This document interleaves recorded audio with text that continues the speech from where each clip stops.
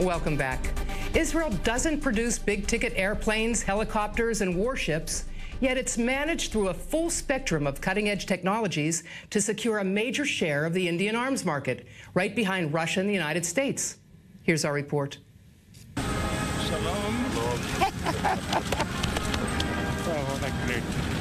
Israel rolled out the red carpet this week for Narendra Modi, the first ever Indian Prime Minister to visit the Jewish state.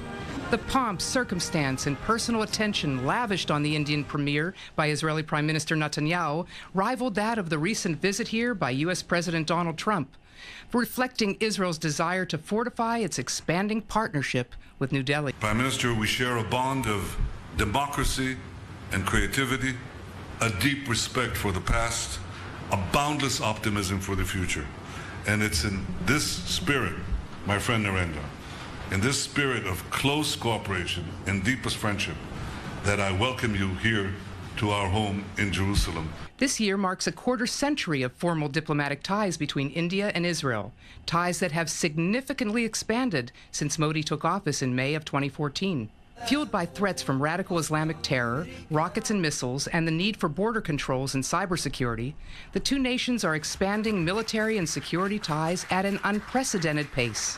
And while both leaders of their respective right-wing nationalist governments sought to highlight during Modi's visit here the myriad non-military aspects of their relationship, it is defense trade and security cooperation that continues to dominate the bilateral agenda. As such, we must resolutely oppose the evils of terrorism, radicalism, and violence that plague our time.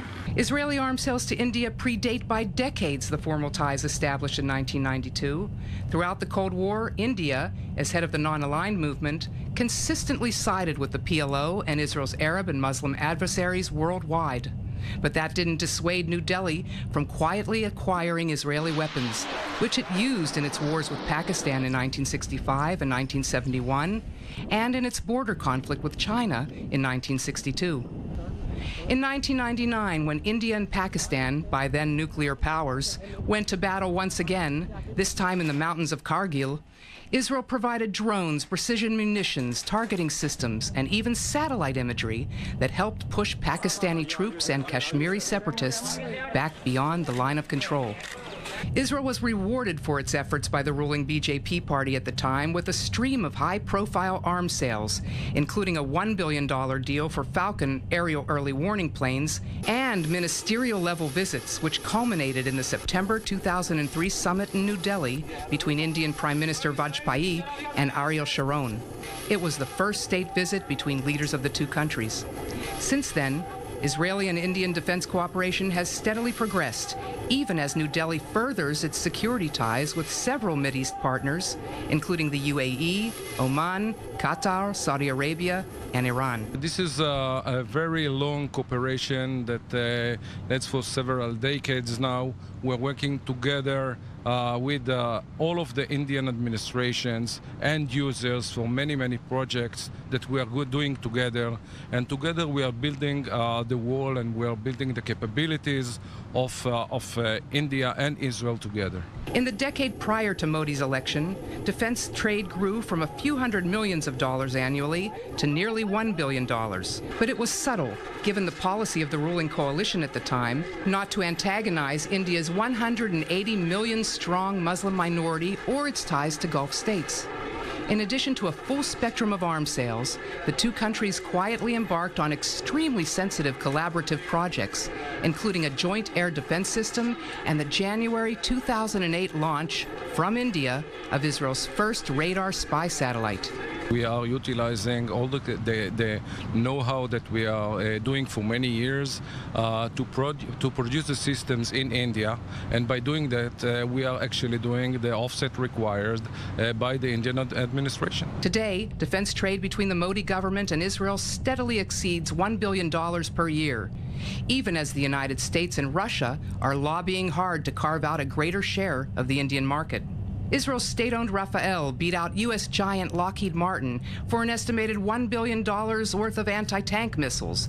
And the firm, like Elbit Systems, another top-tier Israeli company, is solidifying its in-country presence through numerous joint ventures and local investment. But by far the biggest driver of Israeli Indo-defense trade is state-owned IAI. It was the first Israeli firm to dive into the Indian market, where it has generated some $10 billion in defense business over the past 15 years, nearly $5 billion alone from joint development of a sea and land-based air defense system known here in Israel as Barak 8. This system is being developed under an umbrella between the two governments, the Israeli government and the Indian government, for the defense of the two nations. So it's very important to us, it's very important to the Indian administration, and both of us, the Indian vendors and IAI and its vendors, doing the best in order to take the Mr. Modi initiative into the next phase of doing projects together, taking the technology to the higher steps.